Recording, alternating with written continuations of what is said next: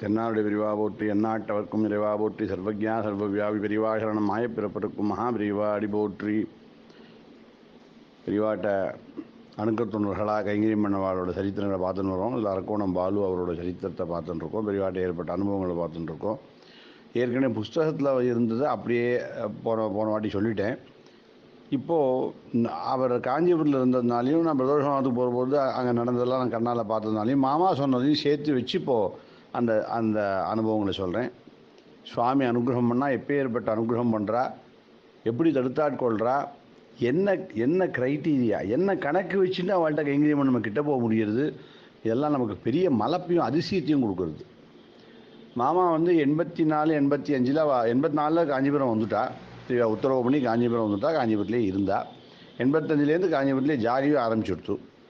அந்த 85 86 என்னாச்சு, மாமாத்துக்கு பால் ஏற்பாடு பண்ணி சுவாமிக்கு பசும்பால் வேணுங்கிறதுக்கோசரம் ஏற்பாடு பண்ணி பால் வாங்கிறதுன்னு பழக்கம் இருந்தது. அதை குறிப்பாக ஒருத்தர் கொண்டு வந்து கொடுப்பார். சாயங்காலம் சுவாமிக்கு பசும்பால் தான் நடக்கும்.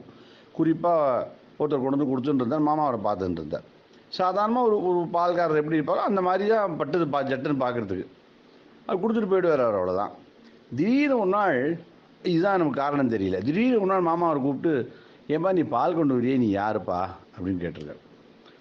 அவர் சொல்லிருக்கார், நானும் உங்களை மாதிரி தான், அதாவது உங்களை மாதிரி தான், என்ன நானும் பிராமண பையன்தான், எங்கள் காட்டில் பசுமாடு இருக்குது, அம்மா பால் கொடுக்க சொல்லுங்க, பால் நீங்கள் வாங்குறீங்களா அம்மா சொன்னால், நான் தான் மாடை பார்த்துக்கிறேன், மாடை மேயறதுக்கெலாம் வெளியில் அழிச்சுன்னு போவேன், பால் கறந்து நான் தான் கொண்டு வந்து கொடுத்துட்டுருக்கேன், கொஞ்சம் நாள் ஆச்சு நான் தான் கொடுத்துட்டுருக்கேன், நான் பார்த்தேன், நீ வாழ்க்கையில் பரம சௌக்கியமாக இருக்கணும்னா பெரியவாளை பிடிச்சிக்கோப்பா, ரொம்ப சௌக்கியமாகிடுவேன், வாழ்க்கை ரொம்ப மகோன்னதமான நிலைக்கு சுவாமி அனுகிரகம் பண்ணுவா, அதுக்கு மேலேயும் நிறைய அவளை அனுகிரகம் பண்ண முடியும், பெரியவாட்ட ரொம்ப பிரியமாக இருக்கணும். எனக்கு அதெல்லாம் என்ன சொல்கிறது, நான் என்ன பண்ணணும், நீ இல்லம் பறித்து என்கிட்ட கொண்டு வந்து எனக்கு கொடு, அந்த இல்லத்தை நான் பூஜைக்கு நான் உபயோகப்படுத்துகிறேன், பெரியவா பூஜைக்கு, அந்த வில்வ கைங்கரியம் பண்ணு, ரொம்ப நல்லது உனக்கு விடாமல் நல்ல இல்லமாக பார்த்து காஞ்சிபுரம் பல இடங்களுக்கு போய் வில்லத்தை பறித்து கொண்டு வந்து கொடுக்குறது அவர் பழக்க வச்சுன்னு கொடுத்துட்டு இருந்தார். இப்படி கொஞ்சம் காலம் போச்சு. மாமா ஆற்றுக்கு போவா. சாயங்காலம் 5:30 மணிக்கு போய் இப்போ இங்கே சுவாமி விஷயம் பண்ணுறதுக்கு முன்னாடி போய் அவர் கூப்பிட்டு, பெரியவாளை பிரதட்சணம் பண்ணு, ஒரு விளக்கை ஏற்றி வை, ஒரு ஸ்டூலில் ஒரு பெரியவாளை வச்சுக்கோ, விளக்க வச்சுக்கோ, பிரதட்சணம் பண்ணு, ரொம்ப நல்லது உனக்கு அப்படின்லாம் சொல்ல ஆரம்பித்தா. அவள் குடும்பத்தில் இருக்குது, அது எப்படி ரியாக்ஷன் நமக்கு தெரியாது. ஒருத்தருக்கும் சிலது பிடிக்கும், சிலது பிடிக்கும், நமக்கு என்ன நடந்தது நமக்கு தெரியல. ஆனால் மாமி ரொம்ப வருத்தப்பட்டான், ஏன் இந்த பையனோட விஷயத்தில் இவ்வளோ அக்கறை எடுத்துக்கிறேன் நீங்கள், அவள் ஆற்றுக்கு போய் இப்படிலாம் இருக்கணும்னு சொல்கிறேன், அவனை கூப்பிட்டு வில்லம் படிக்க சொல்ல, இதெல்லாம் அவள் அதான் தப்பாக நினச்சிக்க போகிறா அப்படின்னு மாமி கவலைப்பட்டா. என்னமோ எனக்கு தோன்றது விட அப்படின்ட்டா மாமா. அது ஏன் மாமா மனசில் அப்படி ஒரு ஸ்புரிப்பு ஏற்பட்டது, ஏன் அவர் முக்கியமாக இந்த அவர் பாலுவை அப்படி சொன்னார், ஒருத்தரும் சொல்ல நம்மளோட மனுஷ அறிவுக்கு அப்பாற்பட்ட விஷயமா இருக்குது. அவரோட பூர்வ ஜென்ம புண்ணியம், அவரோட பூர்வ ஜென்ம தபஸ், இந்த ஜென்மாவில் அவர் பண்ண நல்ல காரியங்கள், மாமாவோட பெரிய அனுகிரகத்துக்கு அவர் பாத்திரமாகனா சொல்லணும். அந்த மாதிரி வில்லத்தை கொடுக்க ஆரம்பித்தா. அவர் மாமா சொன்னால், எனக்கு வில்லம் கொடுத்தா போகாது, தினம் கொஞ்சம் வில்லம் பறித்து பெரியவாட்டை கொண்டு போய் கொடு, பெரியவாட்டை கொண்டு போய் உங்கள் கையால் வில்லம் கொடு, ரொம்ப அனுகிரகம்டா, பெரிய அனுகிரகங்கிறது. நேராக பெரியவாட்டை போய் வில்லம் கொடுக்க ஆரம்பித்தார். இந்த பழக்கம் அப்படியே தொடர்ச்சியாக வந்துட்டே இருந்தது. நடுவில் என்ன ஆகிடுது, அவரை அவள் அப்பாவுக்கு ட்ரான்ஸ்ஃபர் அரக்கோணம் ஆகிடுது. அரக்கோணத்துக்கு போயிட்டார் அவர். அவாத்தில் மாமாட்ட அவள் பேசுகிற போது, அவள் தாயார் அவெல்லாம் சொல்கிற போது, நல்ல வேலை ஒன்று வேணும் உனக்கு, உங்கள் காட்டில் நிறைய பேர் வராளே, இப்போ எவ்வளோ பெரிய மனுஷன் மாமா தேடி அவளுக்கு நல்ல வேலை வாங்கி கொடுங்கன்னு சொன்னான். மாமா மனசில் எல்லா வேலைக்கும் அப்பாற்பட்ட, எல்லா வேலையை விட உசந்த வேலையான ஈஸ்வர கைங்கரியத்துக்கு பெரியவாள் அவர் கைங்கரியம் பண்ணுங்கிற தாபம் மாமாவுக்கு இருக்குது. இதான வெளியில் சொல்ல முடியாது, இன்னொருத்தர் ஷேர் பண்ணுற விஷயம் இல்லை அது. அந்த எண்ணம் அவளுக்கு இருக்குது. ஆனால் இந்த அவள் ஆற்ற பொறுத்த மட்டும் ஒரு நல்ல வேலை வேணும்னு பார்த்துட்டு இருந்தா. அந்த சமயத்து தான் ட்ரான்ஸ்ஃபர் வந்தது. அரக்கோணம் போயிட்டார். அரக்கோணம் போனப்புறம் என்ன ஆச்சு, மாமாவோட அந்த அவள் கொடுத்த ஊட்டம் எப்படி வேலை செய்யுறதுங்கிறது தான் முக்கியம். அவள் என்ன பண்ணா, அரக்கோணம் போனப்புறமும் 35-38 கிலோமீட்டர் அரக்கோணம் நடந்து பெரியவாக்கு வில்லம் சேர்த்தார். யாராவது 38 கிலோமீட்டர் என்ன வெயில் இருந்தாலும், வெயில் இல்லாமல் இருந்தாலும், கோடை வெயிலாக இருந்தாலும் அதெல்லாம் பொருட்படுத்தாமல் நடந்து வில்லம் சேர்க்கறதுங்கிறது பெரிய ஆச்சரியம். ஆனால் வாட்டில் இந்த ப்ரெஷர் மொத்தம் அவளுக்கு இருந்துகிட்டே இருந்தது. நல்ல வேலை கிடைக்கலையேன்னு மறுபடியும் அவள் எல்லாருமே காஞ்சிபுரம் வந்துட்டா. கொஞ்ச நாளில் காஞ்சிபுரம் வந்துட்டா. நம்ம காஞ்சிபுரம் வந்தப்புறமும் வேலை கிடைக்கும் போது மடத்தில் இவளோட தாபம் ஜாஸ்தியாக இருக்கிறதுனால எதனா வேலைக்கு பார்க்கலாங்கும் மடத்தில் என்ன பண்ணால் அவரை வந்து இதுக்கு வேலை சொல்லிட்டா, அதாவது டெஸ்பேச்சில் இருக்குங்கிற மாதிரி சொல்ல டெஸ்பேச்சில் ஒரு வேலையாக இருந்துருந்தார். இப்படி கொஞ்ச நாள் ஓடிட்டு இருந்தது. ஆனாலும் ஃபுல் ஃப்ளெஜ்டாக அங்கே இருக்காருன்னு சொல்ல முடியாது. வெளியிலையும் இருப்பார், உள்ளேயும் இருப்பார். இந்த மாதிரி போயிட்டு இருந்தது. மாமா விடாமல் மாமாவுக்கு வில்லும் கொடுத்துட்டு இருந்தார். பெரியவாட்டை வில்லும் சேர்க்கணும் விடாமல் பண்ணிட்டு இருந்தார். அப்படி இது போயிட்டு வந்துட்டு இருந்தார். ஆனால் கிட்ட போயிட்டான்னு சொல்ல முடியாது. அந்த சூழ்நிலையில் 2 விஷயம் நடந்தது. அந்த வருஷம் பெரியவா ஜெயந்தியும் போது மாமாவை பார்த்து பெரியவா கேட்டால், நீங்கள் வந்து என்னை எப்போவுமே இழுப்பேலா, என்னை வந்து தூக்க மாட்டேளோ அப்படின்னு கேட்டா. எப்படி எப்படி அந்த வார்த்தைகள்லாம் எப்படி பெரியவா கேட்குறா பாருங்க. அவளை மாமாட்ட தான் இந்த உரிமை எடுத்துப்பாவா. என்னை எப்போவுமே இழுப்பேடா தூக்க மாட்டேளோ அப்படின்னு கேட்டா. எதுக்கு கேட்குறா அப்படின்னா, தேர் பண்ணி என்னை இழுக்கிறது தான் உங்களுக்கு பழக்கமா, என்னை பல்லக்கில் தூக்கி வர முடியாதா அப்படின்னு. உடனே மாமா ஏகாம்பரேஸ்வரர் கோவிலேருந்து பல்லக்கு ஏற்பாடு பண்ணி பெரியவா அழகாக அன்றைக்கி அந்த வாட்டி புறப்பாடு, சுவாமி புறப்பாடு தேரில் பல்லக்கில் ஆச்சு. அந்த பல்லக்கு அசாத்தியானமான கனம், யாரும் தூக்க முடியல. ரொம்ப ஒரு 100 அடி மேலே கீழே வைக்காம போக முடியல. உடனே அந்த ஆயக்கால் போட்டு கீழே வைக்க வேண்டியதாக போயிடுச்சு. அவ்வளோ வெயிட்டு. அதை அந்த அந்த இது 4.5 கிலோமீட்டர் மாமாத்துலேருந்து காஞ்சிபுரம் பிரதர்ஷனம் பண்ணி தான் மாமாத்துக்கு வருவா சுவாமி. 4-5 கிலோமீட்டர் மேலேயே இருக்கும், இல்லை 8 கிலோமீட்டர் கூட இருக்கும்னு வச்சுக்கணும். அதை ஒரு பக்கம் கொஞ்சம் கூட அசராமல் அப்படியே வேத்து கொட்டுறது, அசாதாரணமான ஒரு ஸ்ரத்தையோட ஒரு பக்கம் பாலு தூக்கின்னு வந்தார். அந்த பக்கம் பாலாஜின்னு ஒரு பையன் அவன் தூக்கின்னு வந்தான். ரகுன்னு ஒரு பையன் இருந்தான், அவன் தூக்கின்னு வந்தான். அப்புறம் இன்னும் தெரியல, ஒருத்தர் ஞாபகம் இருக்கிறது சொல்கிறேன். ஒருத்தர் 2 பேர் நிறைய பேர் அந்த மாதிரி தூக்கின்னு வந்தா. அந்த வாட்டி நான் ரொம்ப பலசாலி இல்லை, அப்படியே கிட்ட தான் நான் தொட்டிருப்பேன், தூக்கியிருப்பேனான்னு தெரியல. அந்த வாட்டி விருத்தி எனக்கு, அதனால் நான் கிட்ட போக முடியல, தள்ளி இந்த கூடவே வரேன், அவ்வளோதான். ஆனால் பாலு அந்த தூக்கின காட்சி எனக்கு ஞாபகம் இருக்குது மனசில். அப்படியே வேத்து விறுவிறுக்கு அப்படியே ஒரு பக்கம் பூரா பல்லக்கு அப்படி தொஞ்சாலும் இவரோட தூக்கிறதுனால பல்லக்கு ஒன்றாகாமல் சௌரியமாக வரும். அந்த அளவு ஒரு பக்கம் பார்த்துட்டார். அந்த பக்கம் ராஜான்னு ஒரு பையன் ராமன் கொஞ்சம் தூக்கினா, அப்புறம் ரகு தூக்கினா, பழக்கம் இல்லை இருந்தாலும் முடிஞ்சதை வச்சு நல்லா தெம்பாக தூக்கினா. ஆனால் நான் நம்பர் 1 சுவாமி அன்னைக்கு அந்த வாடி அவ்வளோ சுவாமியை நல்ல கனத்தோட சுவாமி தூக்கினது யாருன்னா அரக்கோணம் பாலு தான். இப்படி கைங்கரியங்கள் கிடைக்க ஆரம்பிச்சது. மாமாவுக்கு ரொம்ப சந்தோஷம் ஏற்பட்டது. அப்புறம் மாமா சொன்னால் ஒரு நாள் அவரை பார்த்து, நீ வந்து சிகை வச்சுக்கணும்ப்பா, சிகை வச்சுருந்தா பெரியவாவோட பிரியத்துக்கு ஆளாயிடலாம், சிகை வச்சுக்கோ அப்படின்னா. ஓரிக்கையில் சிகை வச்சுட்டு பெரியவாட்ட போனான். சிகை அவர் எப்படி வச்சுட்டார்னா, நன்னா வட்டமாக வச்சுட்டா, அதாவது பேர் இந்த அப்பளா குடுமின்னு சொல்கிறது அந்த காலத்தை, அந்த மாதிரி சம்பிரதாயத்தில் வச்சுட்டார். அதனால் பல மனுஷா கேலி கிண்டல் இதெல்லாம் வந்தது அவருக்கு. ஆனால் அதெல்லாம் கவலைப்படலை.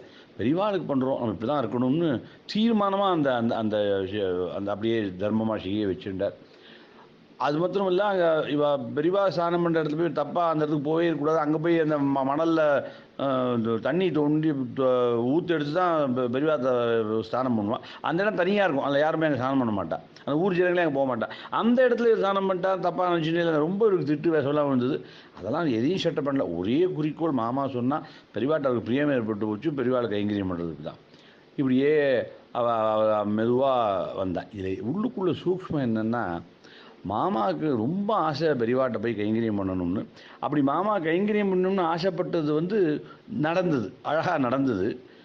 3 மாதத்துக்கு 5 கைங்கரியம் பெரியவா மாமாட்ட கொடுத்து அதை பண்ண சொல்லிட்டான். பெரியவா மாமா கிட்டையே போய் அவள் கிட்ட இருந்து கைங்கரியம்.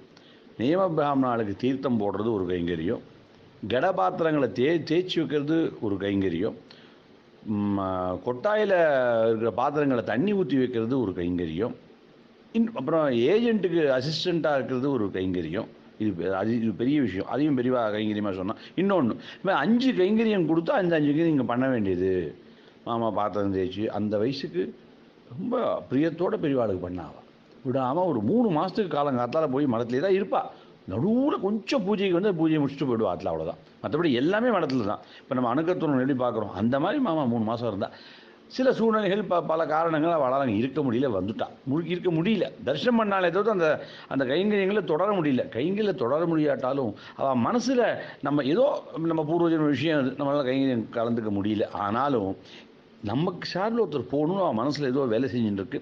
அந்த இடத்துல தான் அரக்கோணம் பாலு, அங்கே அரக்கோணம் பாலுவோட ஒரு இன்ட்ரடக்ஷன், அரக்கோணம் பாலு பால் கொண்டு வந்தது, அரக்கோணம் பாலு கைங்கரியம் பண்ண வச்சது எல்லாம் அப்போ தான் ஏற்பட்டது. அதனால் அரக்கோணம் பாலு வந்து தன் சார்பில் தனக்கு பதிலாக தனக்கு பிரதியாக பெரியவாட்ட கைங்கரியம் பண்ணணும் அவன் மனசில் இருந்தது. வெளியில் அவன் ஒன்றும் ஸ்ட்ராட்டஜியெல்லாம் சொல்லலை, மனசில் வச்சுட்டா அதை செயல்படுத்தினான். அந்த அந்த செயல்பாடு பல பல விஷயங்களை தாண்டி அரக்கோணம் பாலு பிடிச்சுண்டார். அவர்கிட்ட அந்த தபஸ் இருந்தது. பெரியவாட்ட கைங்கரியம் வேண்டிய அந்த முழு யோகியதையும் தபஸும் பூர்வ புண்ணியங்களும் அவர்கிட்ட நிறைய இருந்ததுனால இதெல்லாம் சாத்தியமாச்சு. அப்புறம் பெரியவா என்ன பண்ணால் அவர் திடீர்னு ஒரு நாள் உள்ளே கூப்பிட்டா, மடத்தில் கூப்பிட்டு சிமிழி சுவாமிகள்னு ஒருத்தர், அவருக்கு உடம்பு சரி இல்லாமல் இருக்கார், அவருக்கு கைங்கரியம் பண்ண சொன்னார். உடனே சிமிழி சுவாமிகள் கிட்ட போய் கைங்கரியம் பண்ண ஆரம்பிச்சா. சிமிழி சுவாமிகளுக்கு அப்போ மடத்தில் ஒரு முன்னாடி ஒரு கிணறு ஒன்று உண்டு. பெரியவா தரிசனம் கொடுக்குற இடத்துக்கு வலது பக்கம் ஒரு இடது பக்கம் ஒரு பெரிய கிணறு உண்டு. ஸோ ஆற்று கிணறு மாதிரி தான் இருக்கும். அந்த கிணறுக்கு பக்கத்தில் மாட்டுக்கோட்டை. அந்த மாட்டுக்கோட்டைக்கு பின்னாடி பார்த்தீங்கன்னா ஒரு ரூம் இருக்குது. அந்த ரூம் தான் சிமிழி சுவாமிகள் தங்கியிருந்தார். சிமிழி சுவாமிகள் ரொம்ப இது ஒன்றும் அது ஒன்றும் எக்ஸாக்டிங்காக இப்போ வயசும் ஆகிடுது, உடம்பும் ரொம்ப சிரமப்படுது.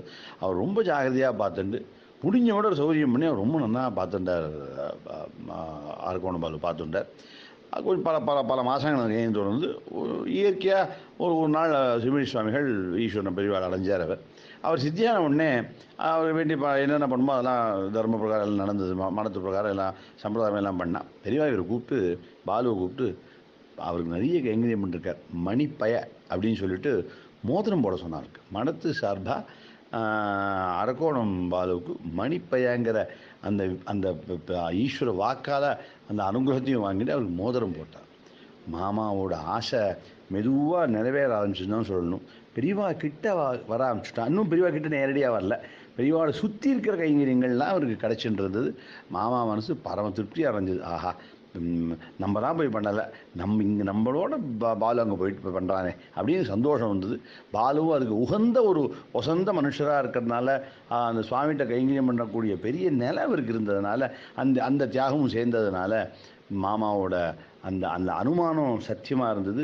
பெரியவாட்ட கைங்கரியம் பண்ண பாலு கிட்ட போனார். இப்போ கைங்கரியம் பண்ண ஆரம்பிச்சு இன்னும் பெரியவா கிட்ட கூப்பிட போகிறான். அந்த அந்த காலகட்டம் அப்போ தான் பெரியவாளுக்கு அந்த கொஞ்சம் உடம்பு லேசான உடம்பு சரியில்லாத அந்த காலகட்டம் மெதுவாக ஆரம்பிக்கிறது. 89, 90 அந்த மாதிரி ஒரு பீரியட் அது. இந்த சூழ்நிலையோட தொடர்ச்சியை நாளைக்கு மறுபடியும் பார்க்கலாம். ஈஸ்வர அனுகிரகம் பண்ணிட்டாள்னா மகான்களோட கண் பார்வையில் நம்ம விழுவோம். பிரதோஷமாக மாதிரி ஒரு மகானுக்கு பார்வையில் நம்ம விழுந்தோம்னா நம்மள்ட்ட இருக்கிற தோஷங்கள்லாம் நம்மளை விட்டு போய் நம்மள்ட்ட இருக்கிற நமக்கு தெரியாமல் மறைஞ்சிருக்கிற பூர்வ விஷயங்கள்லாம் நமக்கு வெளியில் சுவாமி அனுகிரகம் பண்ணி பெரிய நிலையை நமக்கு கொடுத்துருவா. அரக்கோணம் பாலுக்கு அப்படி தான் அணுக்க தொண்டராக ஒரு பெரிய கைங்கரியம் நம்ம கிடைக்க முடியாத பேர். அவர் எவ்வளோ பெரிய கம்பெனியில் எம்டியாக இருந்தால் கூட இது மாதிரி கிடைக்காது. அப்பேற்பட்ட ஸ்தானம், நினைக்க முடியாத ஸ்தானம், இம்மைக்கும் மறுமைக்கும் சேர்த்து அனுகிரகம் பண்ணுற ஸ்தானம் அவருக்கு கிடைச்சது. இது ஒரு தொடர்ச்சியை அடுத்த இதில் விவரமாக பார்ப்போம். பெரியவா அனுகிரகத்தில் மாமாவோட பார்வை நம்ம எல்லார் மேலேயும் பட்டு ஈஸ்வர கைங்கரியம் நமக்கு கிடச்சி பரமக்ஷேமத்தை நம்ம அடையணும் அப்படின்னு பிரார்த்தனை பண்ணிக்கிறேன். தென்னாடு பெரியவா போற்றி, எந்நாட்டவர்க்கும் இறைவா போற்றி. சர்வஜா சர்வவியாபி பெரியவா சரணம். மாயப்பிறப்பருக்கும் மகா பெரியவா அடி போற்றி.